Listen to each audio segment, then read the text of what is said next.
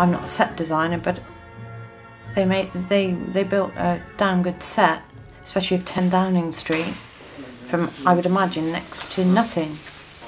So I think the production side of the team were very resourceful. The hardest thing about being in room 36 was the cold. I remember freezing,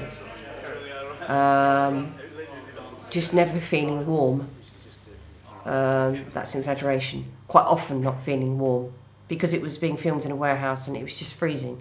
Once we'd run out of black and white reversal stock, we were very mindful that we had to have some technical continuity, otherwise there would be problems further down the road.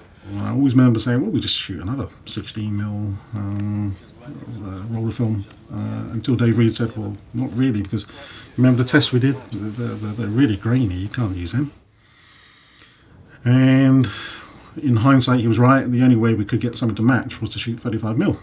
I had some 35mm colour rolls of film left over from another production. And it was like, but it's in colour. And it's like, well, there's about 4 rolls of it, or 5 rolls in there. It's going to save us, I don't know, 1,500 quid. So we used it, always with the thought of maybe later on doing what's called a panchromatic neg to turn it black and white. But yeah, we'll be able to afford it later on, so we actually shot it in colour at the time. But led to a lot of problems. How are you? Oh, fine. So glad you could make it at such short notice. I really shouldn't be here. The whole thing had to be post-sync, but rather than do a proper main post-sync session, we said, well, we'll just do a quick temp one.